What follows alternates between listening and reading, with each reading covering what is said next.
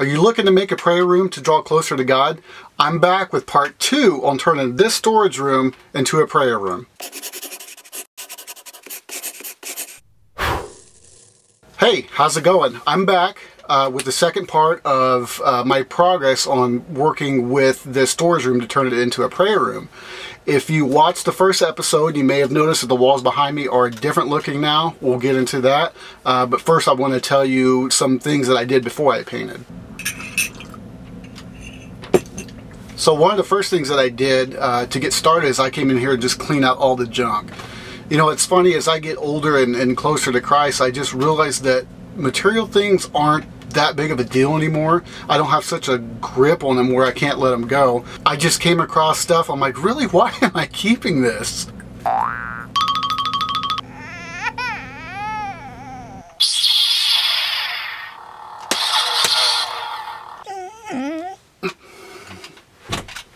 Yeah, so that's just some of the stuff I came across, but you know, as I'm going through all these material items, it reminds me of a certain scripture.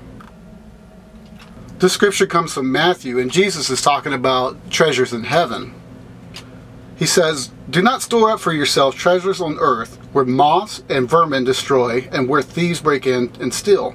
But store up for yourselves treasures in heaven, where moths and vermin do not destroy, and where thieves do not break in and steal. For where your treasure is, there your heart will be also." So Jesus is telling us, don't worry about all the material things. That stuff's going to get thrown in the fire and burn up on the last day anyways. We need to be worrying about our future, our eternity with Him, not the stuff that fills this room or our homes. Jesus doesn't want us to focus on all the material things. He wants our hearts to be right with Him, and He wants us to help other people get their hearts right with Him. That's where we're going to be spending eternity. We're not going to be taking binoculars or cell phones with us, or a bundle of wires, or even lightsabers. So that doesn't matter. If you don't need it, get rid of it. If you know somebody that needs it, give it to them. So anyways, that's the scripture I wanted to share with you, because that came to my mind as I'm cleaning up this stuff. I did some Bible art on this specific scripture, so if you went ahead to drawforgod.com, you can look that up and see what I did with that. It's kind of cool. So the next thing I did is I took this stool and I cut about 6 inches off of it. The counter height kind of makes you squeeze your legs right in there so tight. So obviously that wasn't comfortable, because as we're sitting at the table, we're all like hunched over, and yeah, there's nothing comfortable about that. So I cut off each leg, and with just a handsaw, just quick and dirty. That lowered it to be a very comfortable height, and that works out perfectly. Another thing that I did is I took the filing cabinets and I split them apart so I could fit my legs underneath those. It's kind of cool. I felt like Moses splitting the Red Sea.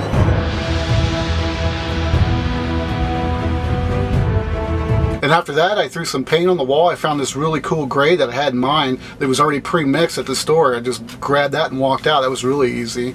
Painted the walls, painted the countertop. Looks nice. I also took down that dark, depressing black backdrop that we had on the wall there, which kind of helped brighten it up a little bit.